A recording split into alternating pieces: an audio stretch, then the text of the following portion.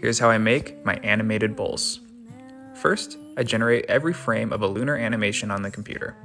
Then, I map each of those frames to a circle. Think about a flip book, but circular, and you can see every frame at once.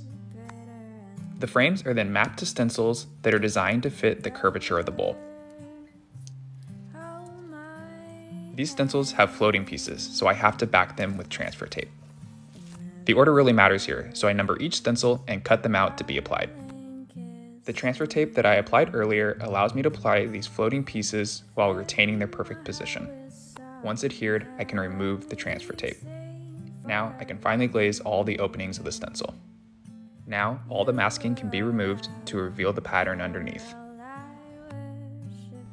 And here's the final result.